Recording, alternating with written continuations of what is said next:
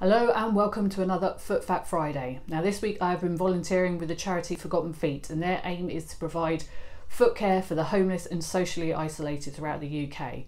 In fact, it's estimated that up to 2/3 of the homeless population will suffer from foot problems, and a lot of these are footwear related. And one of the reasons is it's thought up to 40% of the homeless population will be wearing the wrong size or fit of shoe. And also they may go days or weeks without changing their socks or shoes, because they may not have any spares or they're worried about them being stolen. And this can cause a number of problems like corns, calluses, blisters, nail problems, fungal skin and nail infections. And not to mention, if they have any underlying medical conditions, they can get nerve damage and frostbite. And this is why it is so vital for charities like Forgotten Feet to offer these services. And I hope you will help me support them.